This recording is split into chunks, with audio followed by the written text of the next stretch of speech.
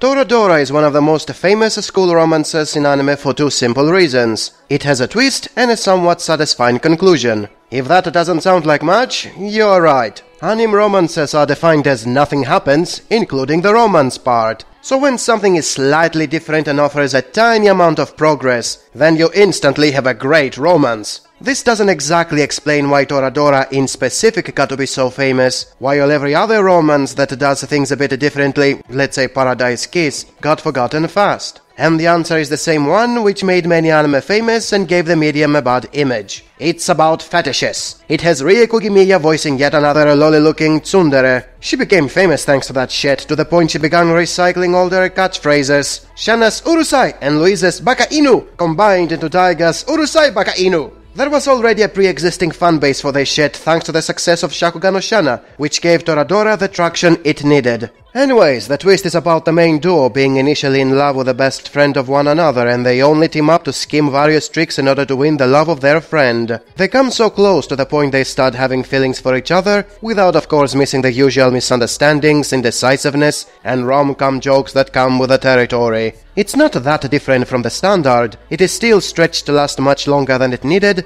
and it just has a lot more going on with its romantic polyhedrons. And trust me when I tell you, variety is a big part of what makes it so memorable. For example, recently we had Tsukigaki Rei being considered a great anime romance, although it's plain and has nothing special about it. Not many people are going to remember it. The male lead in Toradora has a killer's look which makes him scary to others, even when he's a good guy inside. We saw the same thing recently in Ore no Monogatari, and who remembers that one? Variety does wonders, and so does a bit of introspection for most of the characters. Even the secondary cast is colorful and easily memorable for his or her personal body language and attitude, while occasionally delving a bit into their psyche. It's no Karekano, but it's serviceable. Bottom line, it's not only one of the very few watchable shows made by JC Staff, it's also a light novel adaptation which is not complete garbage.